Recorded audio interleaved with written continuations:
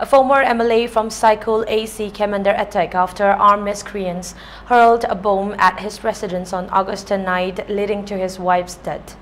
The incident has sent shockwaves in Saikul region after the residence of former MLA Yamthong Haukep was targeted by armed miscreants. The incident occurred in the night of August 10 when unidentified miscreants planted what is believed to be an explosive device at Haukep's home, leading to an explosion. According to sources, the blast caused severe injuries to Haukep's wife, who was at residence at the time of the attack. Despite the best efforts of medical personnel, she succumbed to her injuries shortly after being rushed to the hospital. She was identified as Sapam Charunbala Devi, 55 years, a Meitei woman from Kurai.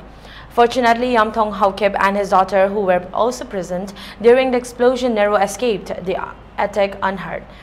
The authorities under the jurisdiction of the Saikul police station have launched a thorough investigation with the incident, but the identity and motives of the attackers remain unknown.